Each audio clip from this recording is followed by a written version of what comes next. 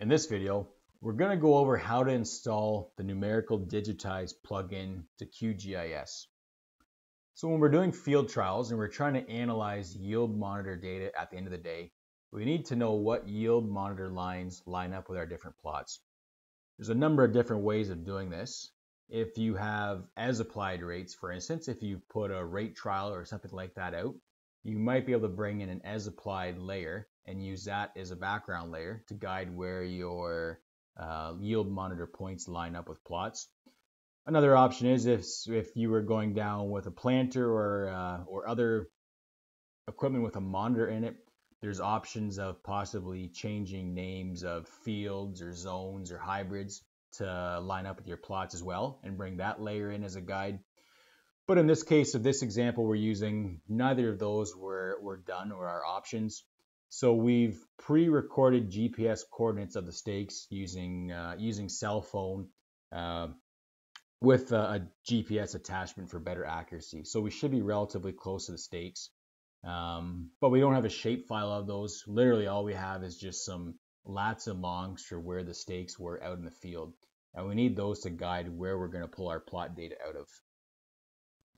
So as is in QGIS, we don't have the ability to just simply add a new point by entering in a lat and a long value.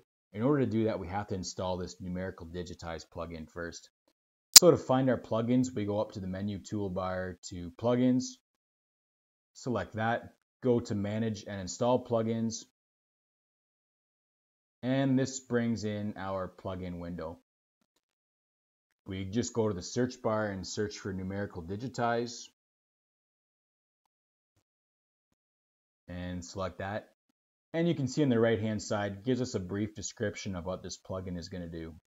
Again, this is going to allow us to enter new points onto our map using pre-recorded lats and longs that we can manually enter into these new points, or edit lats and longs of points as well. So with that selected, I'm going to click Install Plugin. You can see it went through its installation process, and up above tells us the plugin was successfully installed. So I'm going to close that. Now you can see in our toolbar we've got two new icons that we didn't have before. One is a Numerical Digitize, where we click on and manually enter in our points, or the other is a Numerical Edit, where we can select a previous point we've put down and change the coordinates. If we click on the Numerical Digitize, you can see that we're given an option to enter a lat and a long. So again, from the coordinates we pre-recorded by cell phone, we can manually enter those coordinates in here, and it will allow us to put a new point on the map where our stakes were. And we can use those stakes to guide us where to collect plot information from our yield monitor layer.